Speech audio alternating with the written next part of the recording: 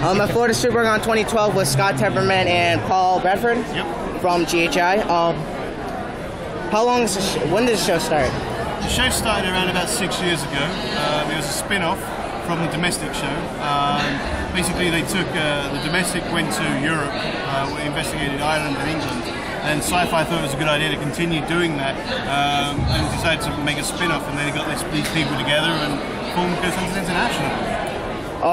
If you could pick one place you would visit, and which one would be your scariest that you have visited, which one would you choose? The place that I'd love to visit would be Jonestown in Guyana, and the reason being is it was a site of a mass suicide there, and it was very sudden, it was unexplained, you know, everyone didn't expect it, not unexplained, unexpected, and they were part of a cult. It was very weird, so just to see what would be going on there, I could almost guarantee something happened there.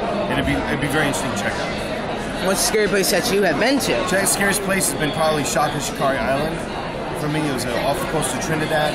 It's an abandoned leper colony, and it was just so vivid because it closed in the 1980s. Everything was still intact. You can really get a feel for how it was, and that really drove it home for me. And to this day, I can't shake that image. What was your favorite? What would you like to travel to investigate? If I could pick anywhere, I want to do the Titanic. I'd like to actually investigate underwater. I'd like the challenge element to it, as well as the fact the history behind the Titanic and things like that. You know, I think that to me would be quite a mission, really. I mean, problematic logistically, it'd be a nightmare, but I would just love the challenge, if nothing else. And as far as the scariest of where I've been, I don't know. Costa Rica.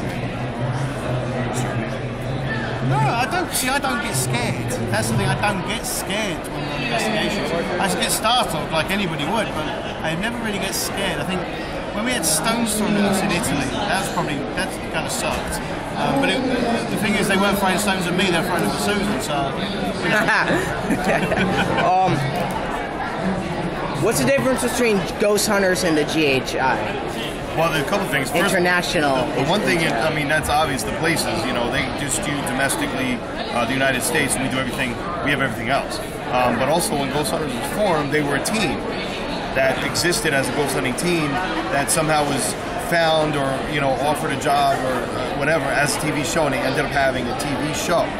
Ghost Hunters International, we were not a team before the show. We were actually handpicked and assembled to make a team for the spin-off show. Yes. When you go out on the field, depends on how long would it take to actually film something, depending on the location you've been to. Well, it can take anything. I mean, from 70 to 100 hours to even 200 hours, which then gets whittled down to like 20, 25 minutes. So you do miss a lot of what we do. And it's a lot of work. It's a lot of work for a 20-minute episode, And I know you're doing a movie. I got a couple of movies. One's Night of the Living Dead. One's called The Hospital. It's a paranormal slasher, so I have to be involved with that because I love slasher movies. I love the paranormal. And one's called Midnight in the Mortuary, and it's gonna be like a creep show type of movie. So I'm looking forward to doing that. Now, if you could investigate with how should I put that question? Who would you investigate with, Josh Gates or Ghost Hunters? If you had the choice in one of the biggest episodes. Ghost Hunters, they're our family team. There's no way we would not. Ghost Hunters, they're amazing guys. They set the bar for everything. They set the whole ghost hunting field in motion. Because I know that your guys are with them. Ghost Hunters is with them too. Yeah, and we don't really work with Ghost Hunters, so it'd be really cool to do that. Yes.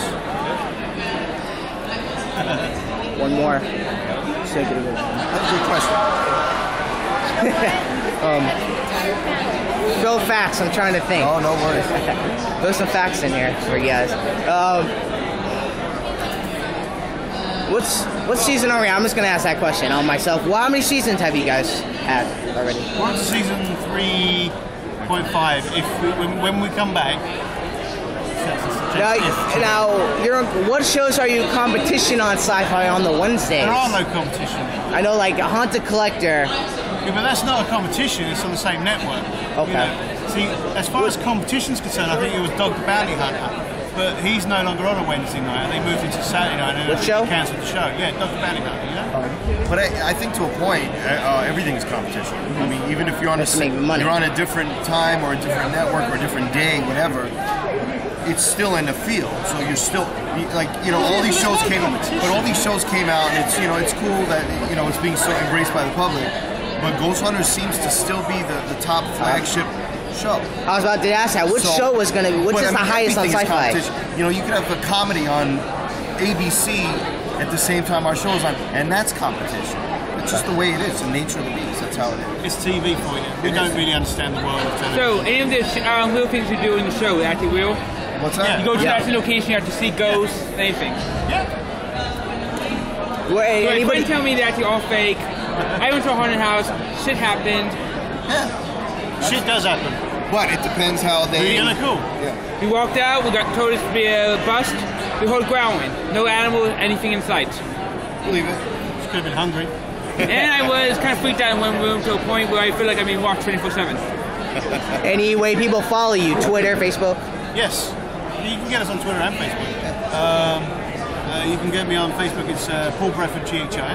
That's facebook.com/Paul Bradford GHI. Or Or we can just go on this Ghost Hunters Sci-Fi and get you on there You quicker. can try and search it, but it generally comes up with my other page, which doesn't have any room for fans. It's Second page. They limit it. Okay, well, you know what? I can't fit. I'm gonna make 2 accounts. I'll go to the second one. Yeah, so I had to make a second one, and yeah, so that's Paul Bradford GHI, and then you've got my Twitter, which is GHI Paul. Yeah, Really and easy. Yeah, and for me, it's just Scott Tepperman is on Facebook because I'm doing the other things now, so I kind of wanted to drop the GHI a little bit so we wouldn't confuse everybody.